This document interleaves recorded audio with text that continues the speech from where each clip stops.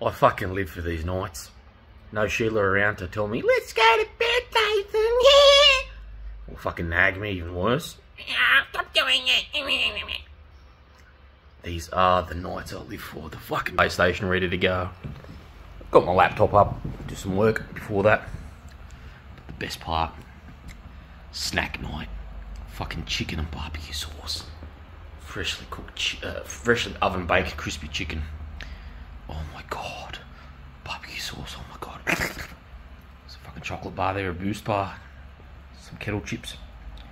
Some rather healthy drinks, but tasty. Nevertheless, this is my snack night.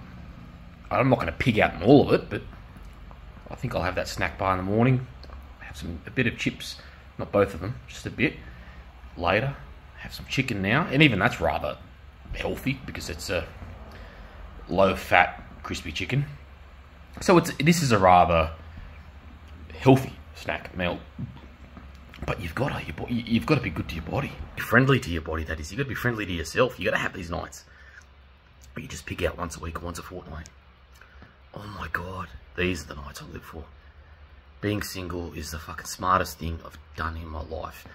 In the last 6 years, my happiness has gone from 3.5 to about 6.87. And everybody knows how generally stern I used to be, and I still am. I'm one stern, hard motherfucker, especially on myself. So to go from about a generally 3.5, you know, which was like from 2016 all the way back to 2000, to go from a generally 3.5, which isn't sad, but not quite acceptable, not quite happy. To go from 3.5 to about 6.87 is like, wow. And keep in mind, I have the very highest standards with giving scores. So I've doubled happiness, and I pin it all to being single. So what's interesting is that the moment I became single, which was with Diana, my last girlfriend, I still saw 2 girls after that, but it wasn't a relationship.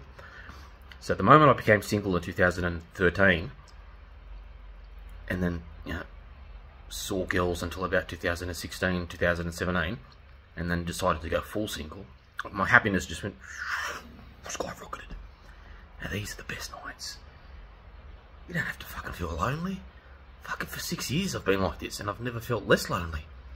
You've got video calling, people to call. If fuck you get bored every now and again, you can invite a friend. Fuck, if it's that bad, you can invite an old girl, mate. I'm bad. But fuck, you don't have to ruin your life and be in a relationship. These are the best nights.